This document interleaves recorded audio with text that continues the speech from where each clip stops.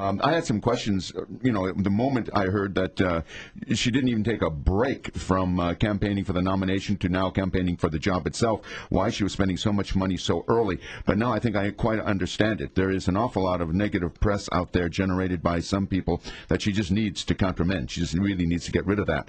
Absolutely. And the thing I give Meg credit for, a lot of candidates only worry about themselves, and they just campaign for themselves.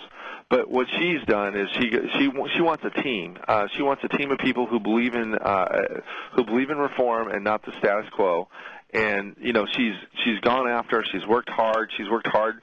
She's working hard for my campaign for controller. She's working hard for Steve Cooley for Attorney General, Abel Maldonado for Lieutenant Governor. We have a great ticket, and she's going to do whatever she can to make sure we have the pieces in place to reform the state of California.